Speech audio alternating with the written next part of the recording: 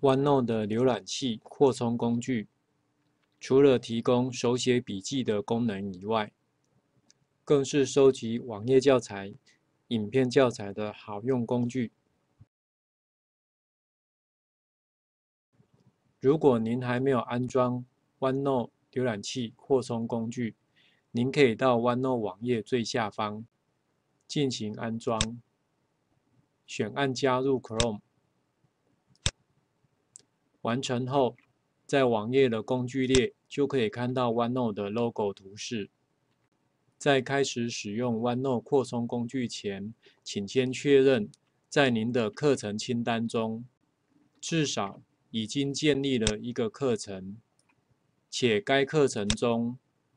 至少要有一个主题，这样才能顺利使用扩充工具。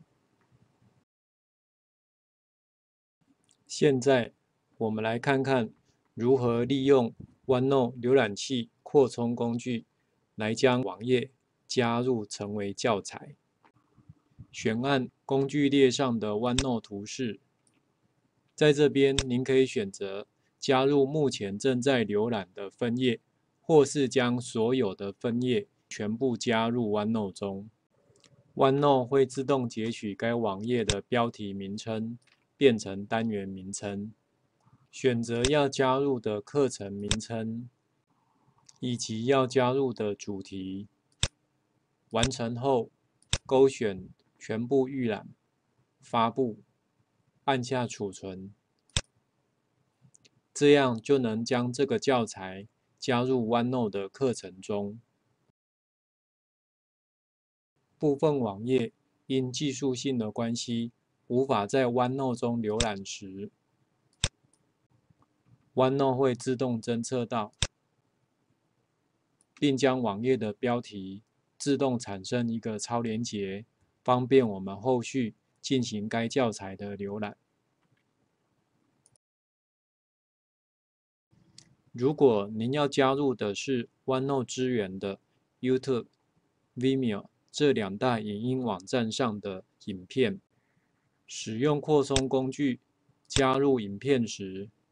OneNote 会自动截取影片的标题以及影片的说明，核取全部预览与发布，按下储存，就可以将此教材加入 OneNote 中。您也可以在播放清单的页面，一次将播放清单中的影片全部截取至 OneNote 中。按下扩充工具， OneNote 会自动截取播放清单中的所有影片，核取全部预览，发布，并指定好要加入的课程、加入的主题。完成后按下储存，就能将这些影片一次加入到 OneNote 中。